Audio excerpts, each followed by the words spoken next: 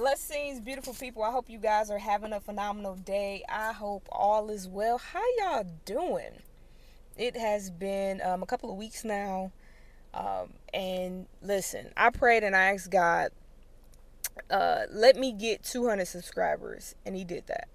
And so I just want to thank everyone for subscribing and checking me out and loving the videos and the comments.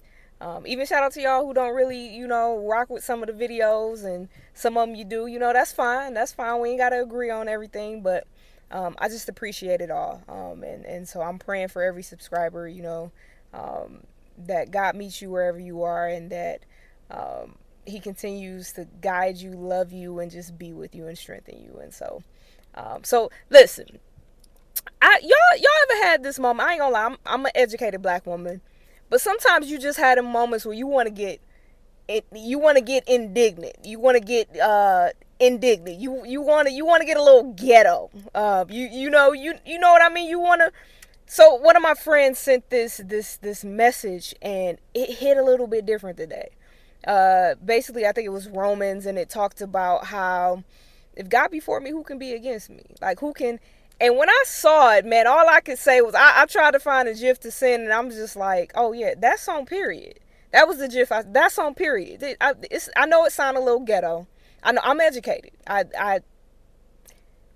But sometimes you just want to be like David. You want to dance when you the king and they looking at you crazy, and you shouldn't be dancing, because when you think of the goodness of God, when you think about how God protected you, how He woke you up in the morning, just for me, how I think about how He provides all my needs according to His riches and glory, and I ain't even seen everything that God gonna provide, but the things He have provided has been good and very good. God has been with me. God has been for me. He woke me up this morning and started me on my way. He blessed me. He gave me favor. He gave me sight. He gave me eyes to see and ears to hear. I got the activity of my limbs. I can walk and talk and move. I breathe. In Him I live, move, and have my being. I am everything that God said that I am. And so sometimes I just want to get a little ghetto. I want to get a little indignant when I think about the goodness of God, when I think about His grace, when I think about His mercy, when I think about the promises that He kept, when I think about how He makes a way for me, when I think about how He loved me when I didn't love myself, how I think about how He healed me. I think about how I prayed and He answered me. I think about, man, just how good God has been. And so, listen. If you know, take a moment to just be grateful and be thankful for what God has done. And if He didn't do another thing, He done enough. And so I don't know about y'all. I'm gonna get a little. I done got a little. Yeah, I know it ain't proper English. I know I'm a little indignified. You educated. You shouldn't be. Listen. You don't understand what God has brought me from. You don't understand what God has done for me. You don't understand the ways that God has made. You don't understand. And so sometimes you can get it's okay to get a little undignified. It's okay. King David did it. It's okay. And you still all that God said you. I'm still all that God said that I am. I still got it going on even when I get a little ghetto, when I get a little ratchet. I don't care.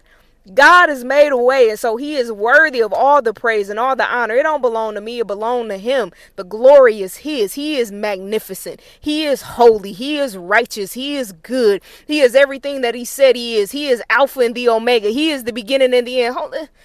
Whew. Okay.